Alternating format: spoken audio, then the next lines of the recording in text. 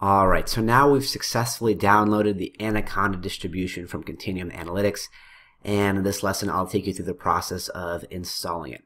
So here I am in my downloads folder. I can see the package installer. Let's double click it, and this will bring up the official installation prompt.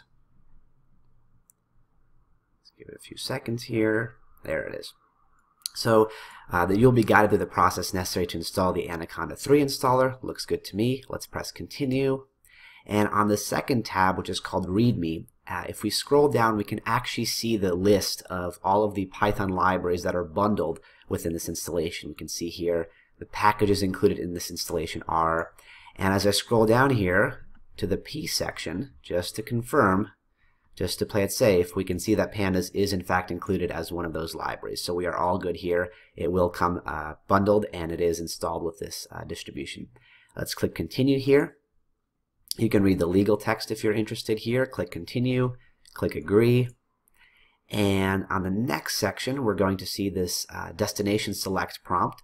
You can click install for me only. And what's great about Anaconda is that everything is self-contained within a single folder. What that means is that Python and all of these libraries are all going to be stored in a single directory in your user folder. So both installation in this case and uninstallation is a breeze, because the files are not going to be stored all over your Mac system. They're all going to be within a single folder. So as soon as you remove that folder, Anaconda will be removed from your computer. So I'm going to pick this option to install from my current logged in user account. Install for me only. Then click continue. You can see that the installation will take more than a gigabyte of space on my computer, so it's pretty large, but nothing crazy, I guess, in today's world.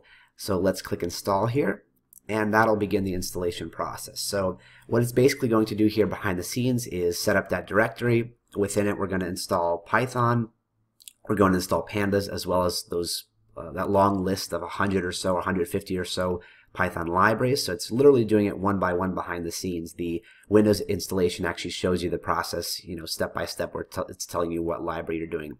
But I'm going to leave this video on and just record the entire process and the progress bar as we move through this installation, so you can kick things off on your end, and I'll check back in as soon as we are done with this installation progress.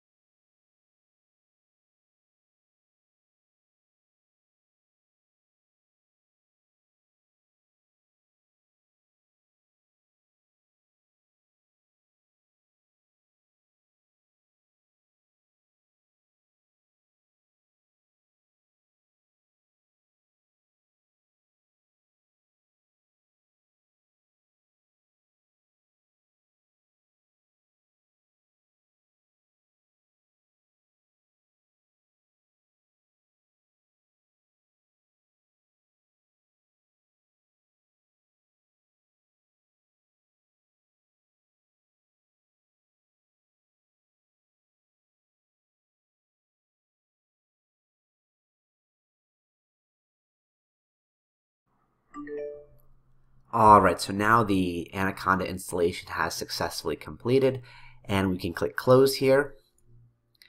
And if I, let's say, do you want to move the Anaconda 3 installer to the trash? I want to keep it, so it'll stay here for now. You can move it to the trash certainly if you'd like. So if I navigate to my user folder, so in my case it's Macintosh, and then users, and then Boris Passcaver, you can see that Anaconda has been installed right here alongside the other folders like applications and downloads and documents. So this is where everything is self-contained. So Python and Pandas and all the libraries are all stored in here. I'm not sure which exact folder. I think it's bin, but basically everything is contained here. So what you can do is, if you ever need to remove Anaconda or uninstall it in order to reinstall it later, all you have to do is right-click here and click Move to Trash. Removing this folder from your computer effectively uninstalls Anaconda. That's what I love about it. Everything is self-contained. No need to stretch out and run some kind of complex uninstallation process. So there's a couple things I want to do here. First of all, I want to also go to the Applications directory and just show you that a new application has been installed called Navigator. And what that is basically a front-end interface for interacting with some of these libraries, including the Jupyter Notebook. So I'm going to take this and drag it to my dock so I have a permanent ease of access. And what I also recommend here is just to click it and launch it for the first time, just to confirm that it works successfully and there's no installation problems. So it's going to hover a bit. It's going to show you this bright green circle. It's going to set everything up, and it's going to give you a prompt like this. You can see Jupyter Notebook is available right here to launch. So this is our Anaconda Navigator, which again is the front-end program for interacting with some of these apps. It's one of the ways that we can launch Jupyter Notebook. And in the next lesson, I'll take you through the process of accessing the terminal, which is what we're going to use to update many of these installed libraries as well as install some additional ones. The reason for this is because what Continuum Analytics does basically is pick a day and then bundle all of the libraries into this distribution. And each of these libraries is separate and independent. They each have their own development teams. So their development process is completely separate and isolated. So by the time that Anaconda bundles this, and in between the times that it releases the next update, plenty of these independent Python libraries receive their own updates. So it's always a good idea to make sure they're up to date with their latest and greatest versions. So I'll take you through the process of installing that all of the libraries that we need are up to date, and we don't need to worry about any kind of deprecated commands, that kind of stuff. So in the next lesson, I'll take you through the process of accessing the terminal, and in the next lesson after that, I'll take you through the process of updating all the libraries. So I'll see you there.